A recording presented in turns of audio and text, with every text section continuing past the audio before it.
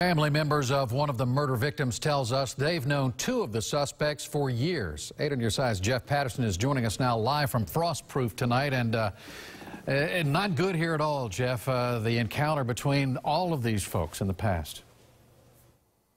Very, very unfortunate, Keith. This is the site of the murder, a dirt road near a lake in a very remote section of Polk County here.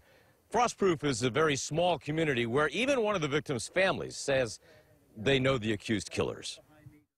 We knew TJ. We didn't know him personally, but we knew the Wiggins boys, and we never liked them. Jessica Steenson cannot hold back her tears or her anger when talking about her boyfriend, Brandon Rollins' murder. But we never knew he would ever do this. Brandon Rollins' father came to the scene of his son's murder and held him as he died. Today, the family watched as Sheriff Grady Judd explained how Brandon Rollins, Kevin Springfield, and Damon Tillman were killed and who he believes is responsible.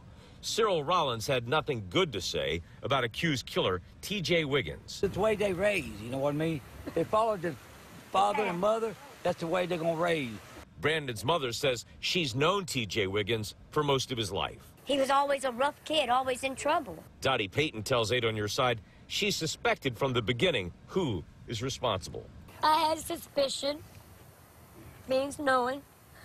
My son just was there at the wrong time. And the family strongly suspects drugs are to blame. They're drug heads, and they could have been high out their mind. Who knows?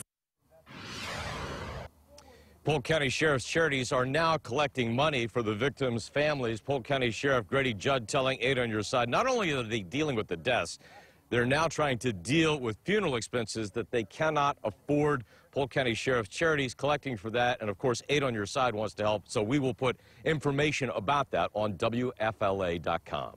Reporting live in Frostproof, Jeff Patterson, 8 on your side. Just awful. Thank you, Jeff. An earlier version of this story reversed the two pictures of the brothers. We regret any confusion that may have caused.